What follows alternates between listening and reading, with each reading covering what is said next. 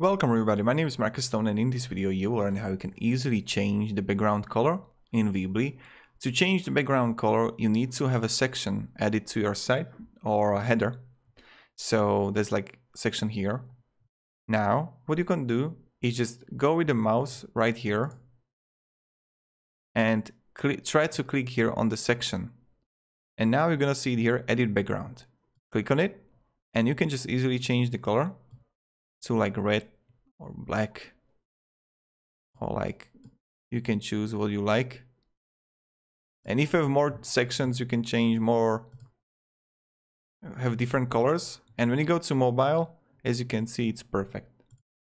So this is how you do it, and this is how simple it is, and this is how you can change the background color in Weebly. If you have any questions, ask me down below in the comments. And let's go back to this, but to advanced. Let's click here and click back, and here we got it. So you can also save the header. So yeah, never mind, cancel.